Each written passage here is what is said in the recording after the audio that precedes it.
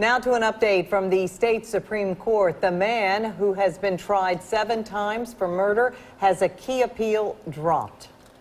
The state Supreme Court ruled that the appeal against Curtis Flowers will be dismissed as moot. The initial appeal was filed prior to his case heading to the U.S. Supreme Court. Since they overturned his conviction, the appeal no longer stands. Flowers served over 20 years in prison after killing 4 people in Winona in 1996. Flowers has been tried 6 times after claims of racial prejudice during jury selection, and the state is considering whether to try him now for a 7th time. The DA over the previous trials, Doug Evans, recused himself earlier this year.